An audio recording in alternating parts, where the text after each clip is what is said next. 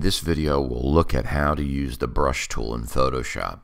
The first thing I'll do is go to File, New, and I'll open a new document. 800 by 800 pixels is already selected. Resolution 150 is fine, so I'll hit Create.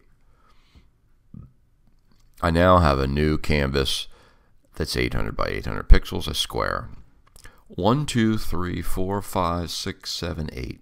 8 tools down, you'll find some drawing tools. You'll find the brush tool, the pencil tool, color replacement tool, and mixer brush tool. In this clip, we're going to look and examine the brush tool. You'll notice the moment I select the brush tool, it shows up as a circle, and that circle rolls from outside here on the table to inside the canvas or document. I can change the size of the tip of this circle or the tip of this brush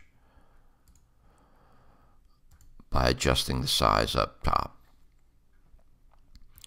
I can change the color by clicking the color swatch here, choosing a color,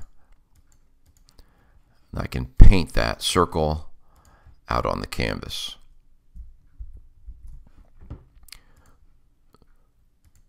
Choose a larger. I could go across with a line.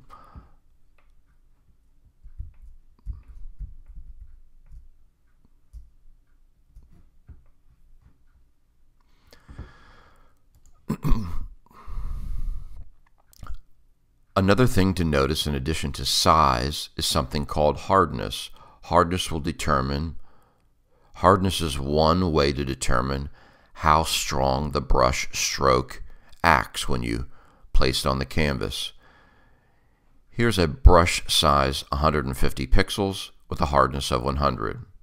I'll change the hardness to 50% and you'll see the difference. Kind of looks more like a spray paint or has softer edges. The lower the hardness, the softer the edges, and really the smaller the circle that the brush creates.